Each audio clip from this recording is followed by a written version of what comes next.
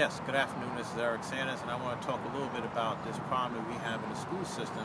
It actually is going on in New York and the other states nationwide. We have this issue of teachers violating the children's civil rights now by having personal relationships with them. You know, teachers are in a position of responsibility, and it's an old Latin phrase that you have to know. It's called locus parentis. In other words, in the place of the parents. Teachers have an obligation and a duty to make sure they take care of our children when they're in the school system.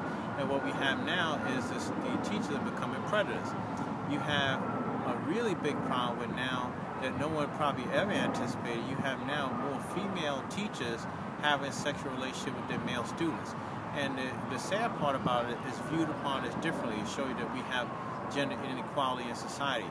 When a female has a relationship with a male employee, it's seen as like a trophy, like, oh, he succeeded, as opposed to a male teacher on a female where he's seen as creating an unchaste woman, and now you're creating a girl and you're damaging her.